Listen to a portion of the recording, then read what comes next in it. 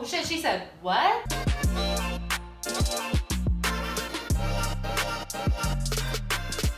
Hello, beautiful people. Welcome to Chow, Bella's Kitchen here in Brooklyn, New York.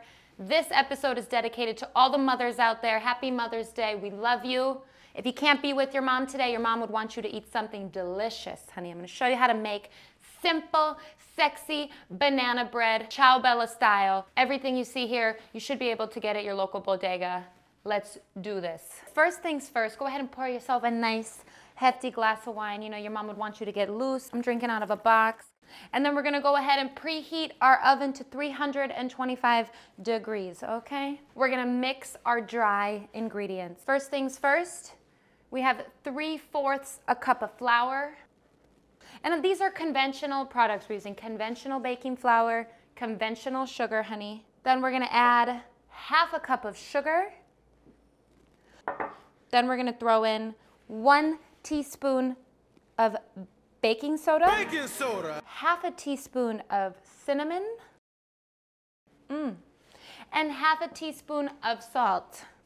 Bam. We're just gonna whisk these dry ingredients together right in the bowl. All right, let's get started on this ooey gooey banana mixture. I'm gonna take my rings off for this. It's gonna get a little messy. 3 out of 4 of your ripe bananas. The browner the better. And then you're gonna save the prettiest one for garnish. I think she's the best looking. You're gonna go ahead and put all 3 bananas right in your bowl. Ooh, that brown bit, we love it. All right, you can go ahead and you're gonna use what the good Lord gave you. Mix up these bananas with your hands. You want it to be mushy, mushy, mushy. Get all of it off your fingers and then go ahead and rinse your hands.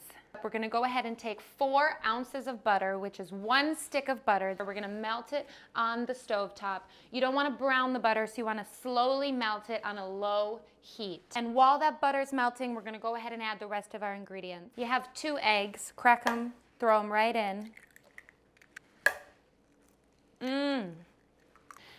I'm using oat milk, but almond milk, coconut milk, even cow's milk, whatever kind of milk you're working with. 1/2 cup right in.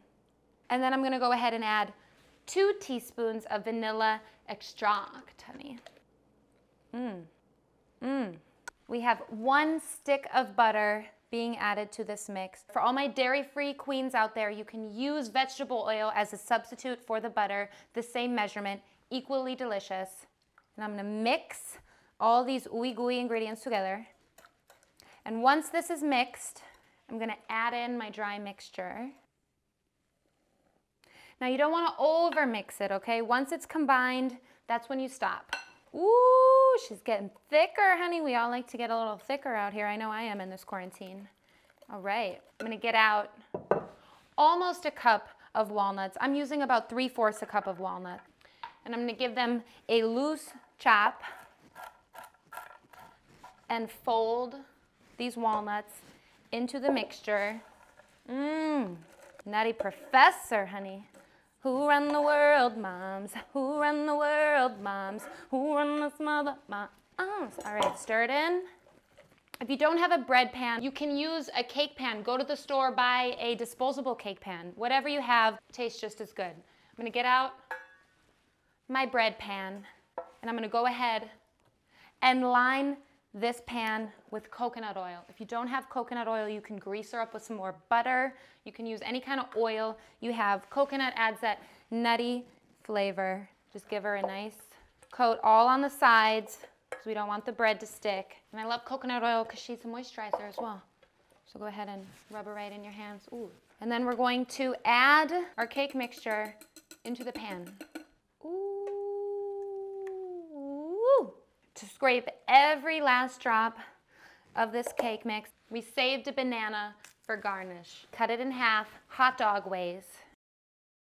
I'm gonna put her face open right on top of this dish. I'm gonna salvage this other broken banana. We're gonna just place her right in. She's had better days, but so have we all, right? I have some maple syrup. If you don't have maple syrup, some honey. We're just gonna give a nice drizzle of this maple syrup on top of this banana. Ooh. This is, we're gonna get that extra caramelization right here. We're gonna go ahead and bake her just like this in our oven at 325 for an hour and 15 minutes. Now, you're gonna give her The test of a toothpick. If you stick a toothpick in after an hour and 15 and she comes out clean, that's when you know it's ready. If she's dirty, bake her for a little bit longer, but an hour 15 should be perfect. Your mom's gonna be so proud of you, honey. She couldn't have made it better herself. Let's go. And now, do what you gotta do. Call your mom, FaceTime with her. You have an hour and 15 minutes to spare. I'm gonna drink some more wine. I'm gonna think of all the things I'm grateful for in this life. This one's for you, Mom. Mwah.